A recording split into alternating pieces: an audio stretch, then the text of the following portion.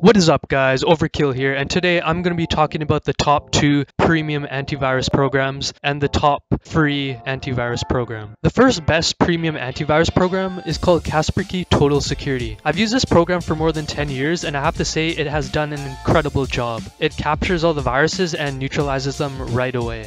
The second best premium antivirus program is called Zone Alarm Extreme Security. Now, I've just used this program for the past month and I have to say it does a very good job in capturing any viruses and neutralizing them right away, just like the previous Kaspersky Total Security antivirus program. The best free antivirus program is something called Windows Defender, and it's already installed on your Windows 10 system. So to access Windows Defender, you go down to the search Windows bar in the bottom left corner of your screen and you type in Windows Defender.